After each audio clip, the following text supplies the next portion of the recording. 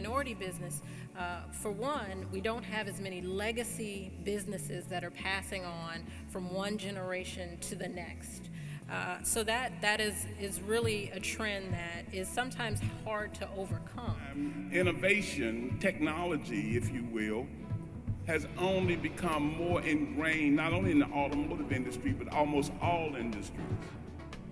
And the place where innovation, for the most part, takes place is fueled in this country, academic institutions.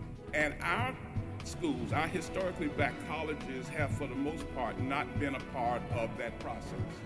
Innovate or die is real.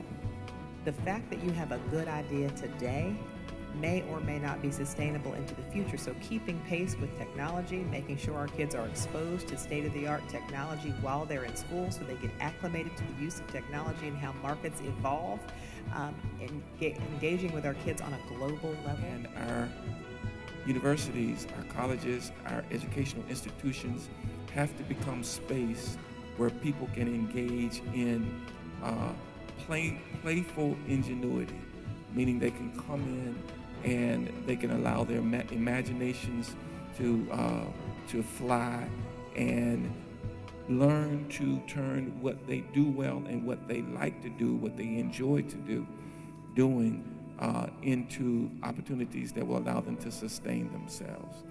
So HBCUs have done it historically and traditionally, and I think that we should be able to do it better than anyone else because of our legacy.